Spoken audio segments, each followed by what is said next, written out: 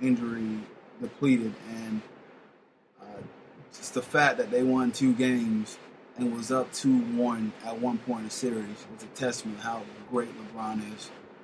And so, this is a game that's in Christmas. So, I mean, hopefully Kyrie and Kevin Love is healthy along with Aaron Varejao. You got Mo Williams back in Cleveland, so that does help you off the bench with a point guard that is looking to score and give you some points, because they did miss that when Ivan went down. So this is Mo Williams that dropped 50 points somewhat last season in the Timberwolves uniform. So, I mean, we know the guy can score, so he still shoot the ball. So, hey, he's a threat out there. And the Warriors roster is pretty much still the same. They did resign Draymond Green back. The only person they got rid of, they did trade David Lee to the Celtics, but and then resign Greenback, who was the highest paid player on the team. It won't be for long. Steph Curry is due for extension, and then obviously he'll be the highest paid player on the team. So that's my second game's favorite to watch here. And then my number one most watched game that I'm circling on my calendar, and thank goodness this is early. The schedule's got this right here. Let it build the anticipation. The Los Angeles Clippers versus the Dallas Mavericks on November 11th. I mean, if you follow this story throughout the offseason, DeAndre Jordan had gave him a verbal agreement to Mark Cuban and the Dallas Mavericks that he would become a Maverick. Only to later that he had second thoughts about, going back to the Clippers. He really didn't have engaged in discussion with him. So, of course, players and staff met up with him, Doc Rivers, and all the players such as Chris Paul, which there was allegedly feud. I mean, they've been bumping heads and everything like that. So, Chris Paul, Blake Griffin, J.J. Redick, some of the players that showed up to his house. And if you was on Twitter that day, it was probably one of the best days on Twitter ever, where they had a Twitter emoticon war where you saw Blake, how he was getting to DeAndre's place was by plane, by car, and then JJ put something like by boat and everything like that. So it just became a whole, everybody started doing emoticons. Even different NBA teams started doing emoticons. The Warriors ended up winning it because they had put a trophy and said, and put some shades on a smile face and gave a thumbs up, say, hey, well, champion is here. So then there's this whole storytelling where Blake Griffin's taking pictures of putting the chair on the door for Mark Cuban or anybody from Dallas. We're not getting the door. It was just so much of win that day when it came to Twitter and this whole emoticon war. So, and then of course you had Mark Cuban verbal outburst where he was not very particularly happy about how DeAndre handled the situation, where he switched up and decided to stay with the Los Angeles Clippers. Basically, they asked him about it, and he acted like he didn't know what player they was talking about, and so DeAndre Jordan tweeted out, apologized and everything like that. And of course, you had the raging fan, Dallas fan, who was.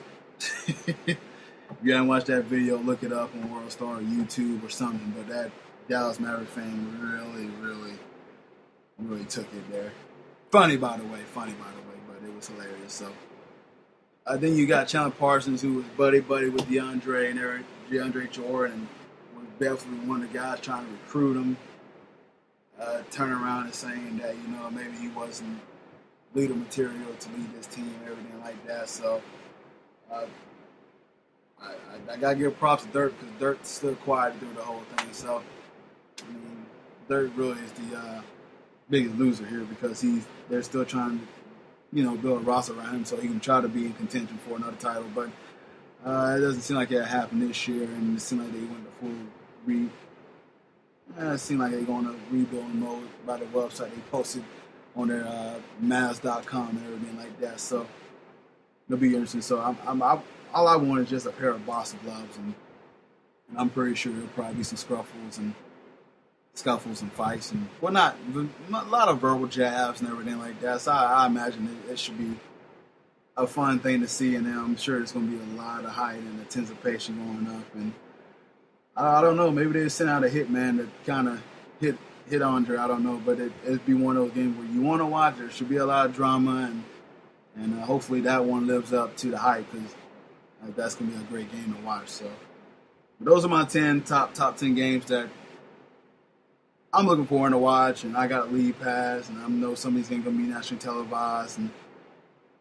But yeah, I'm so happy that the basketball released the schedule out, so it's a step closer. You know, the basketball season, October, is not too far away. So, like I said, I'm very ecstatic for the NBA schedule. So, but hence, nonetheless, you know, me and Kevin make this transition back to football. Of course, it'll be me talking basketball whenever it needs to be that. So, when it comes to basketball, at least a little bit until Christmas, because that's when Kevin will check in to talk about basketball is around Christmas. So, expect for me to handle some of the basketball duties there. So, all right, well, make sure you stay tuned for me and Kevin podcast just whenever we get to it. I know I keep saying it throughout the week, but it's just been it's just been a struggle to try to get some content out recently. So, so we're working on a better schedule to get some of this content out. And now with football back in full effect, so you'll see the Balls Not Court podcast being a little bit more active than it should have been the last few months. But like I told y'all before on the last few episodes, that it seems to be a little snag when it gets to the summer months, because particularly I know me and Kevin are not really baseball guys. I watch it every now and then, and I root for the Red Sox, but I mean, I'm not going to sit there and kind of watch it religiously like I do basketball and football. So, but yeah, we'll definitely try to get some content out here.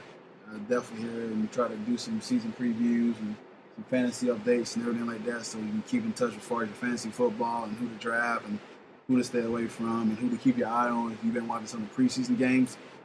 So yeah, just stay tuned with us and just bear with us, and we'll get some content out for you. If you want to follow the podcast, you can go to the Twitter page. You just go at Balls Not Court Podcast. You just go to at Balls Not Court. You can follow me at CP. Mr. Kevin Carter, you can follow him at KevinC2415. You want to go to the Balls Not Court podcast page itself for Podomatic, simply go in your web browser and type in CP.podomatic.com. We're also on Facebook. You want to just go to the search bar and type in Balls Not Court Podcast. You'll see me and Kevin up there chilling in the picture. So just give us a like, give us a shout. Any suggestions, any feedback, anything that you want to offer, please feel free to do so. We're also on iTunes, TuneIn Radio, Stitcher, iHeartRadio, Spreaker, Windows, Zune, and many other sites as well that you can find the show. That should do it for us, ladies and gentlemen. Do it for me. We want to make sure you enjoy the rest of your evening. As I would in gloomy Jacksonville, we've been having some rainstorms over here. But nonetheless, hopefully it's clear skies and everything else over your way. This is Cortez speaking for the Balls Not Court podcast. Ladies and gentlemen, have a wonderful evening.